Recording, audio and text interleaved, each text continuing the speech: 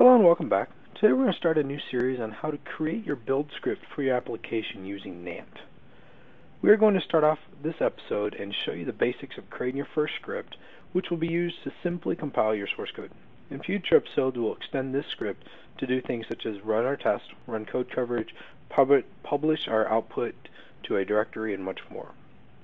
Before we get started, what is Nant? Nant is a free .NET build tool. It is kind of like the tool Ant that is used by the Java community. If you want to grab the latest copy of Nant, I would encourage you to visit nant.sourceforge.net. I am using the 0.86 beta version at this point in time. Now I've already gone ahead and downloaded the binaries for this.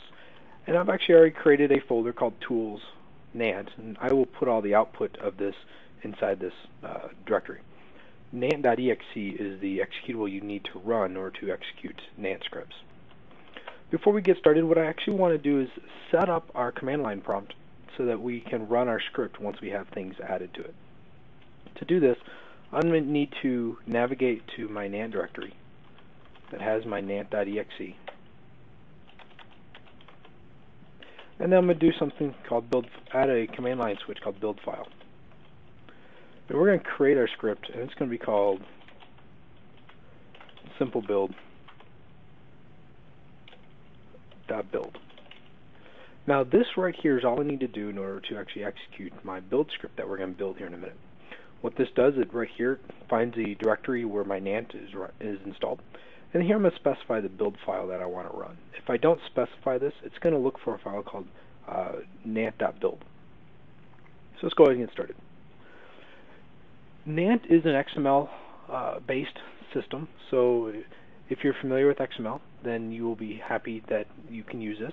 There are a lot of people that don't like XML because they think it's very cumbersome and verbose, and I tend to agree with that. But Nant is a very powerful tool, so I kind of make exceptions for this. Whenever you have a Nant script, you want to create a project tag. This is your root, and this is what all your code will be put into. And this has a few things I want to point out. First is name, and this is just an arbitrary name that you can give it to identify various projects within your script. And then default. This will actually run your will say that if no target is provided at the command line, run this target by default. And I'll explain what target is here in a second. So what is a target? A target, and let me just create my target real quick. Here's a target. A target is similar to a method. What you can do within a target is you can specify actions. But the way that Nant works is you need to specify a target to kick off the entire process. And it's entirely possible you can kick your build off by calling one of many targets. In our case, we're going to do a build. And I'm going to remove this end tag here.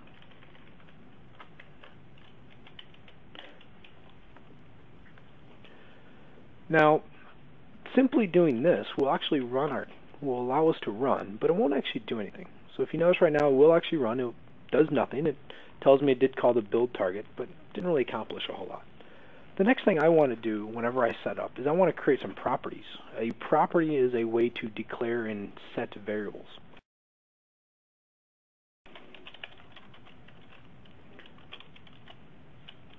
And we're only going to create a few properties in this episode, and the first one I want to talk about is the solution file property.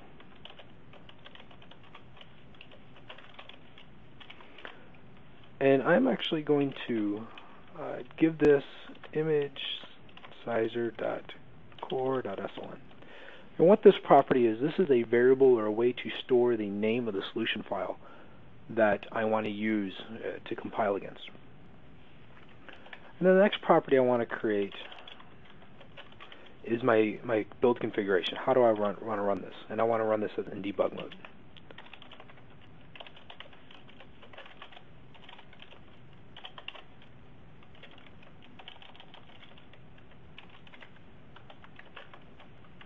Okay, so now I've created a few properties. I've got my initial kickoff target. The first thing I want to do today is actually have it clean my source code. So to prevent some fat fingering, I'm just going to copy and paste this. So I've got a target here called clean.source. And what clean.source does is it makes a call out to MS Build. Now you can also use a contrib project to a Nant to actually use or to call Visual Studio directly. I choose to do this way because I want to try to keep the number of dependencies from our build down. You can do it either way. Let me kind of explain what this is doing. So this is making an exe call, so it's doing a command line call out to msbuild.exe.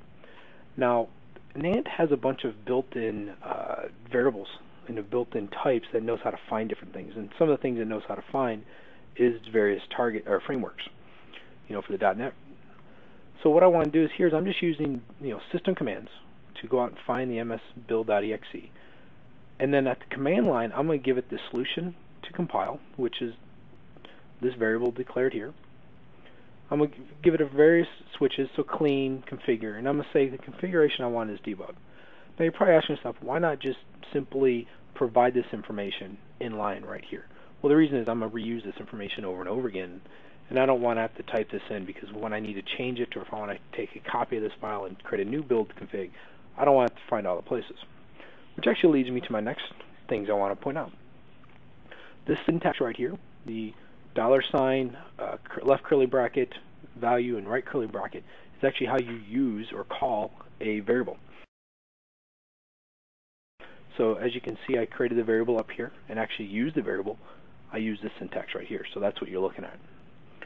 And I want to echo out a message that when the clean is finished, I actually want this thing to print out to the screen that it's done. So let's go ahead and just simply have it so we do a clean. Now, because I'm going to call the build target, I want my build to actually depend on something else. Normally what happens is you create a few dependencies, and those other dependencies may have dependencies as well. So I'm going to say depends on clean.source. And what happens is when build gets called, it will actually first call clean.source before it actually calls whatever build is. And if clean.source had a dependency, it would call that as well. So let's bounce over to our command line and run this one again, see what happens. So I did clean it. So if I'd already built this once before and had all the binaries in my output directories, it would actually do a Visual Studio clean and remove all the binaries.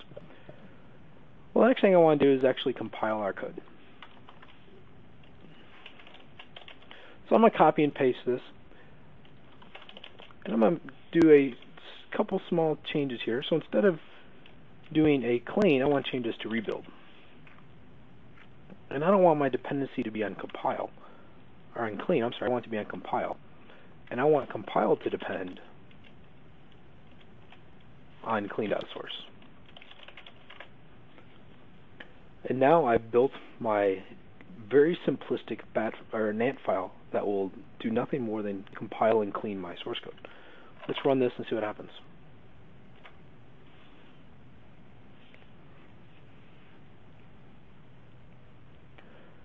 And as you can see, let me navigate to, let's find something to navigate to and find. So let's do,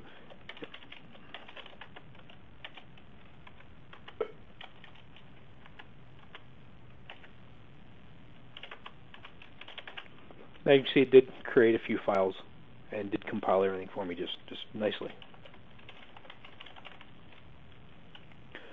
Now, one of the things I want to point out before we end this timecast is that I've provided the command line no default targets. Now, what if I wanted to actually specify the target? I don't want it to run build, because build will run clean and all that fun stuff, or even just run compile. Maybe all I want to do is run the clean. I want to delete the data that's inside of my output directories. Well, to do that, all I have to do is do clean.source and hit enter. And it's going to simply call the clean.source target and do nothing else other than that target and whatever dependencies that target has on it. So we can take a look. There's now no directories in my bin directory. So in a matter of a few minutes, we've taken our first look at how to utilize a Nant script, how to use it to simply clean and build our source code. In future episodes, like I said, we'll talk about adding test and code coverages and do things such as running database commands to build and rebuild our databases on every build. So I hope you learned something. Until next time.